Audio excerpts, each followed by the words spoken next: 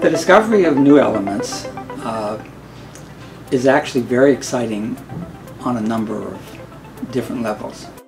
And what we have done with our partners is we have changed the periodic table, and we have changed every high school chemistry book. Now, from a scientific point of view, what we have done is we have extended the periodic table to new nuclei which have more neutrons and more protons. These extreme nuclei are very sensitive tests of our understanding of nuclear physics.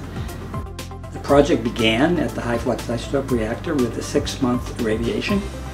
The products of that irradiation were purified at the Radiochemical Engineering Development Center at Oak Ridge in a 3-month campaign.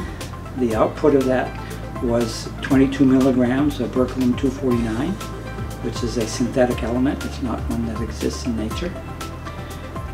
That material was shipped to Russia. It has a 300-day lifetime, so we had a very short time to do the experiment. They irradiated with calcium-48 ions, and in that process we created only 6 atoms of element 117.